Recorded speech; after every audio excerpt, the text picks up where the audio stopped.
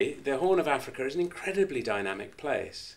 There's an enormous amount of entrepreneurial activity going on, based largely on the livestock production system. There's a huge array of innovations in the pastoral sector. The livestock trade, if you count all of the exchanges of livestock and movements across borders in this area, amounts to about $1 billion each year. And this is a phenomenal amount of money in a very, very poor part of the world. Well, it's a region that really is fundamentally misunderstood. It's usually been in the news for the wrong reasons. Recent examples of that include the humanitarian crisis and regional drought in 2011, the recent warfare in southern Somalia as well, involving foreign militaries and US drone strikes. These often sort of feed an impression that the Horn of Africa is beset by a number of crises that are really insurmountable. What is important is to appreciate that there's a lot of new foreign investment in drylands of the Horn of Africa. There's a lot of new actors as well as old actors who are interested in the development of these areas that we haven't seen before. I think our challenge is that this is giving rise to a lot of new vulnerability as well as new wealth. Pastoralism has survived different types of shocks over several millennia. Therefore, there's no point to, I don't think there's a need to think that it's going to collapse. But we also need to acknowledge that pastoralism has been facing a lot of pressure from around it, from conflicts, from state collapses around the region, from economic hardships, from variable weather patterns. Despite those pressures, pastoralism and livestock rearing, for that matter, is the most appropriate and most viable way of keeping the arid and semi-arid lands productive. Some people are really able to make it, cashing in on these growing markets and commercializing, gaining access to international trade in livestock products. Some people are able to sustain a traditional nomadic livestock production system, a classic pastoralism setting. But that's increasingly challenged by land grabs, by climate change, by changes in environment and economy.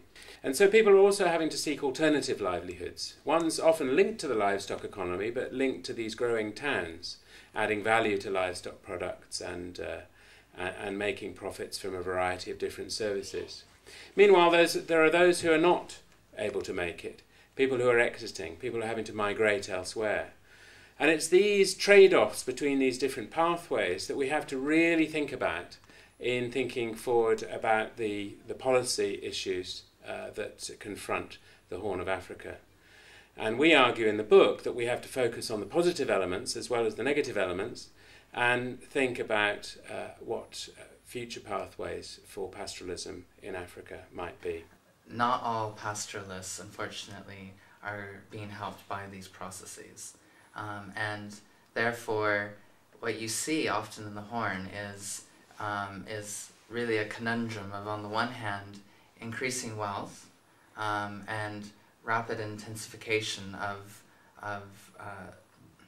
processes of livestock commercialization in the region, happening alongside worsening vulnerability for a great many pastoralists who are not benefiting from the political and economic changes that are taking place. And that really is the core development challenge that we face at the moment, is how do we help the majority of pastoralists who are not being helped by these wider political and economic changes that are taking place.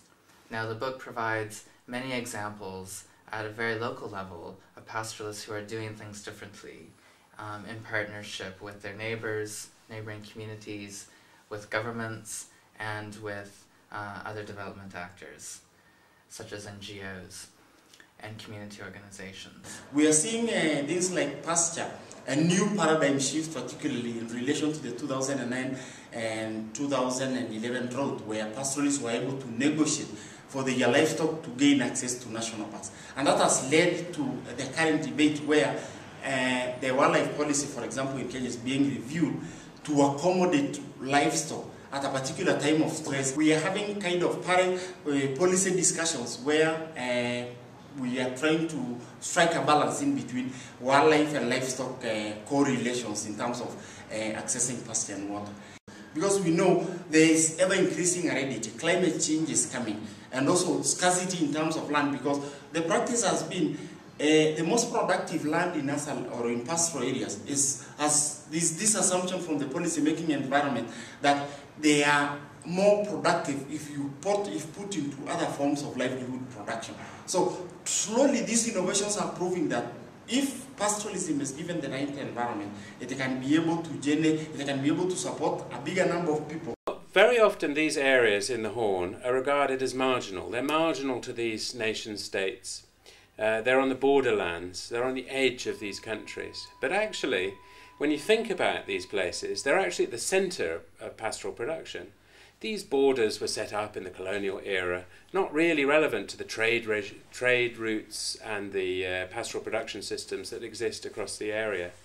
So what we're saying is that if you shift your gaze from the centre, the capital cities, to the margins, then you have a very different view of what pathways are going on, and you can uncover a whole array of different alternative pathways which development agencies, policymakers and others need to really take seriously.